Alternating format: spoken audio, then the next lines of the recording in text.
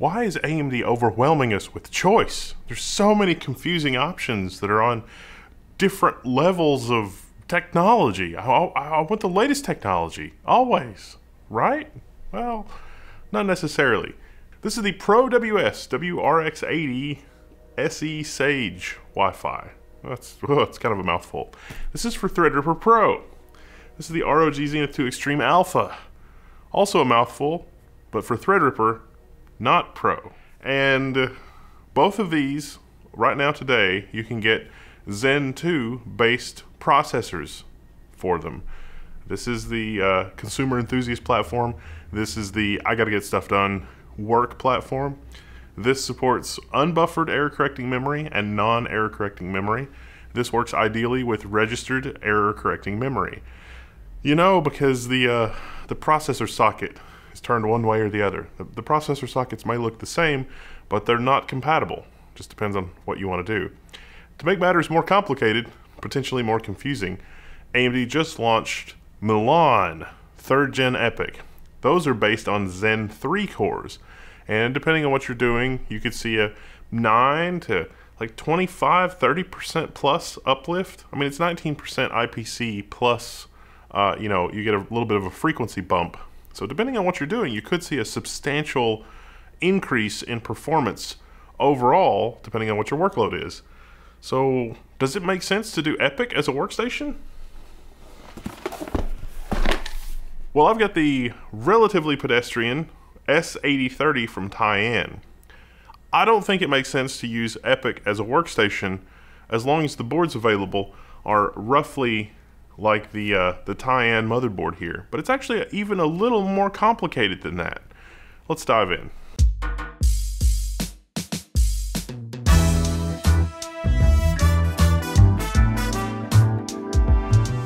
Alright, so I've done a lot of Threadripper workstation builds. Water-cooled, not water-cooled, using Noctua tower cooler, using the unfortunately not very reliable Intermax Lictech all-in-ones. They're not bad if you redo the fluid in them. I've done videos on that. So I don't really feel the need to super talk about the Threadripper platform. It really is a question of Zen 2 or Zen 3, Zen 2 or Zen 3. And I thought it would be fun to look at the motherboards side by side so you know what features you're getting. There are some things in common between these two motherboards. The Tyan S8030 and the Asus Pro WS WRX80 have built-in 10 gigabit Intel Ethernet. Well, depending on what version you get, you might only get built-in 1 gig. They both have IPMI, which is for remote management. You can basically log into your computer when it's off. That means they've got onboard VGA. Now, the WRX80E Sage has a VGA breakout header because they know that, you know, that back rear panel I/O area is maybe something you shouldn't use your VGA connection for because nobody's actually going to use that. Whereas on the Tyan motherboard, it's built in. It's on the I/O backplate.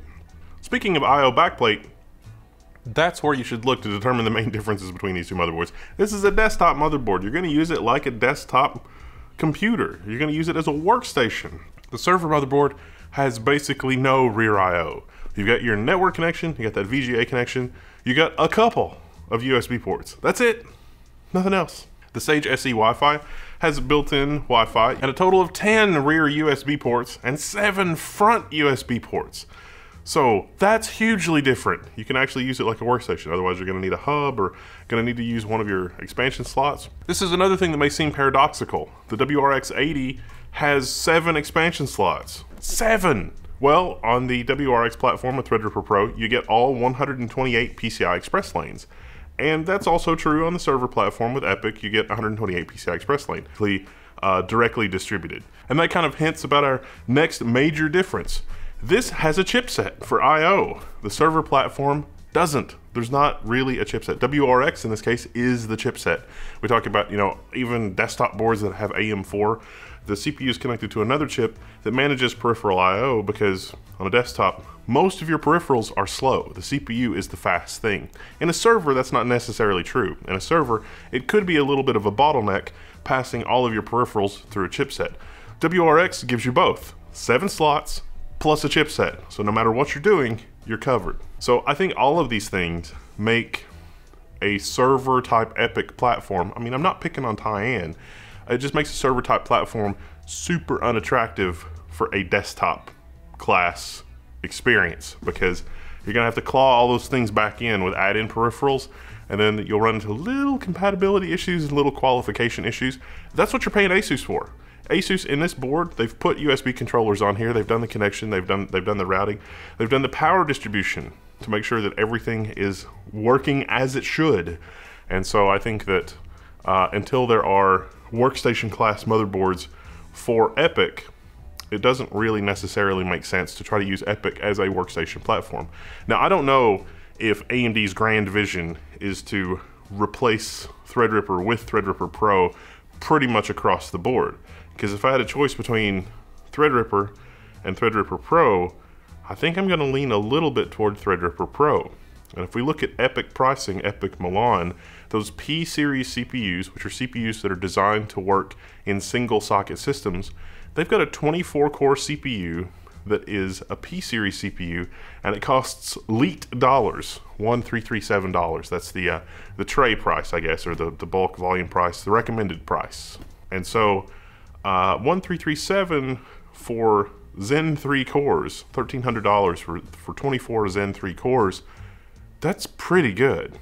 I mean, if we look at Threadripper, not Pro, pricing, 32 cores for $2,000 and on up. Now the P-series Milan CPUs like $2,400, $2,500, somewhere in that range. So it's a little bit more expensive than the 32-core Threadripper. Threadripper Pro is a little harder for system integrators to deal with because they've got more complex routing as far as memory goes, because it's 8 channels of memory, not 4 channels of memory on the regular Threadripper platform.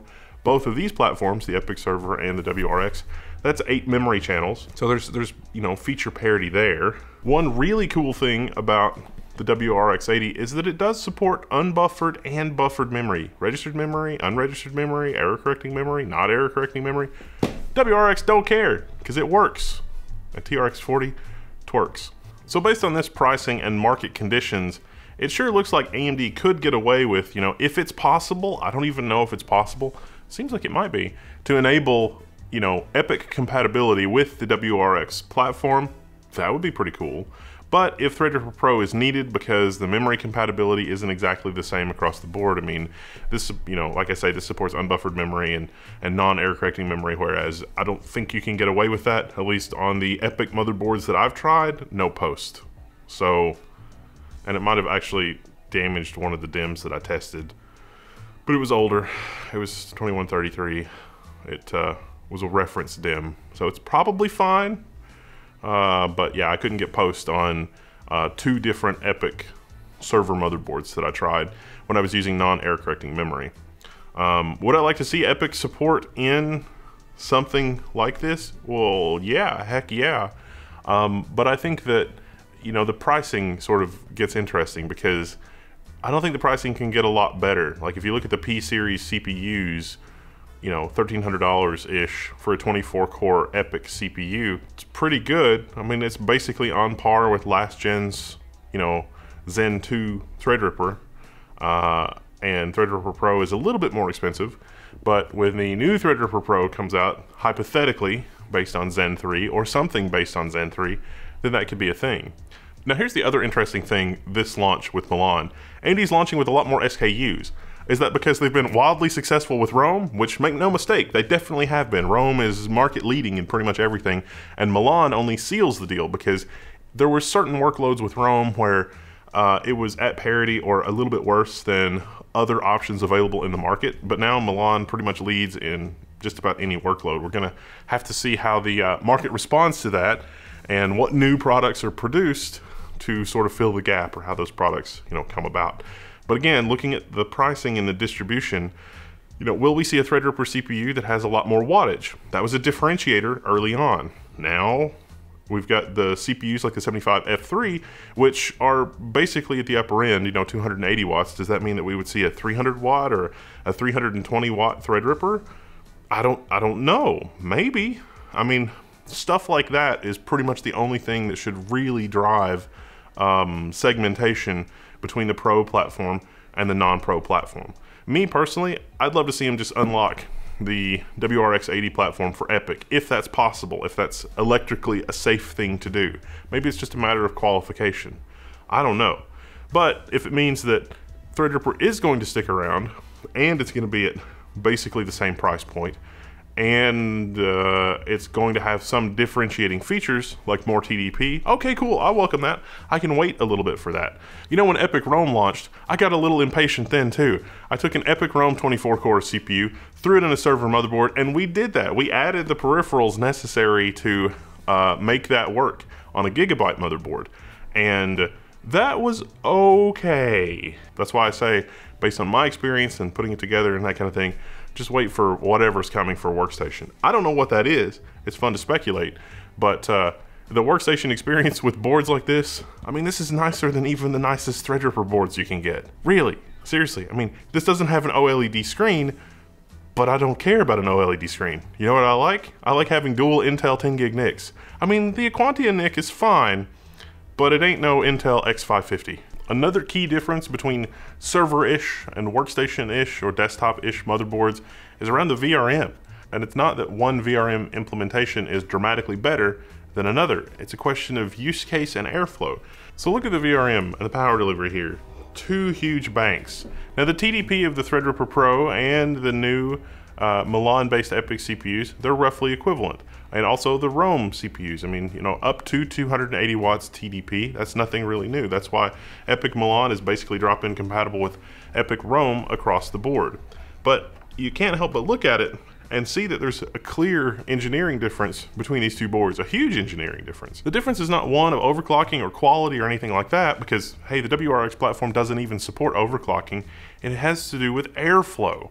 So server motherboards and server-ish motherboards are designed for really high airflow cases. They have a very small, modest heatsink compared to this, and that's because they're designed for, you know, those cases that we've taken a look at that have very high RPM fans. They're very loud. Now, people don't want that on their desktop, so how do you deal with that? Well, big heat sinks. You're not getting a lot of airflow, but the airflow that you are getting, you can take better advantage of if you have more area to dissipate the heat. And that's what Asus has done on the WRX 80. They've added two huge VRM areas on either side of the CPU to deliver that 280 watt up to TDP for the, you know, Threadripper Pro CPUs that call for it. Whereas on server motherboards, if you're going to stuff this into a desktop tower case, that server motherboard had better be getting excellent airflow directly over the VRMs. You should be able to put your finger on the VRM and feel the airflow. That's what the engineering expectation was from the engineer that designed that motherboard, to go into a rack mount case or other high airflow case.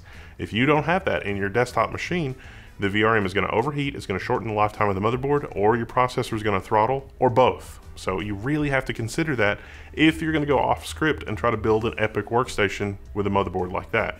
Whereas this motherboard has been perfectly engineered for workstation use. So let's go hang out on the forum, especially if you're thinking about building a machine like this. Have you got a workload you want to test on something like this? You think it might make a good video? Reach out. Let's talk. Let's put it together. I'm Wendell, this is Level 1. I'm signing out, and I'll see you in the Level 1 forums.